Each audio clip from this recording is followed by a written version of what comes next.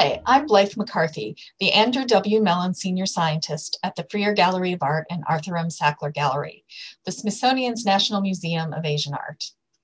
The object I'd like to highlight today is a lacquer box made in Japan in the modern era to house a collection of Korean archaeological materials. Freer purchased this box from the Japanese dealer Yamanaka and Company in 1917. It's the first of two that came into the collection. This one he purchased, and the second was a gift. I've always been intrigued by this box because I love puzzles and I love stories, and this box has elements of both. I first learned about this box when we were studying a group of beads that are in the Freer collection. They're comma-shaped, and in Korean, they're termed kagok, so Korean beads. Some are made of glass and some are made of stone. And we wanted to find out if we could tell which ones were glass and which ones were stone, because visually, sometimes glass can sometimes appear to be stone. So we used physical and chemical methods to tell the difference. We were able to tell that some of the glass ones had lead in them, and that was a good marker for the glass. And in terms of physical methods, looking at the stone ones, since they're manufactured from a piece of stone, they tend to be flatter and have a flatter profile, where the glass ones that were made in a mold tend to have a more rounded profile. We wanted to know this because the type of glass can actually help you date Korean glass, because different glasses were used at different times. So we started then to look at the other objects that came with these beads into the Freer at the same time. And there were over 100 that came in the box. Objects ranged from, there were a lot of beads, but also small decorative objects of shells, and some small ceramic pieces, some metal, some gold, and as you can see here, some arrowheads.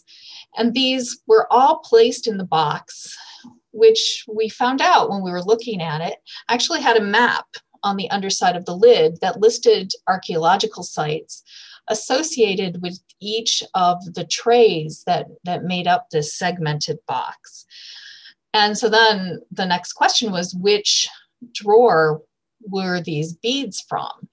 And so I was able to spend half a day going through the Freer records and objects in storage to try and track down and sort out what objects had actually come from which drawer, and thus were associated with which archaeological site that's listed on this map. Because like many museums in the early 20th century, after these materials came into the museum, they were sorted by material type and removed from the box. And so they didn't have the labels that had originally placed them in the different drawers. So we were trying to put back this puzzle together to understand which drawers these materials came from, and that would give us a clue to the archaeological sites that they were from.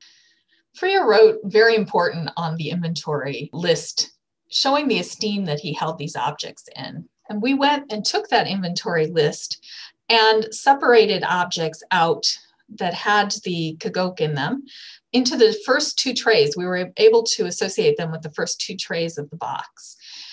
And the analysis that we did actually is consistent with coming from those sites and time periods at the first analysis. But there's more work, and this box actually remains a puzzle. We were able to look at a small number of the over 100 objects that this box had. The work that remains to be done is to make sure that, even though we know that now to the best degree which objects were in which tray, what we don't know is if each object is consistent with the supposed time period and site that's given on the map. And while we've started to do that with the glass and stone kagok, that remains to be done for the rest of the objects in the case. So how do they compare with archaeological finds from those sites? It remains a puzzle to be solved.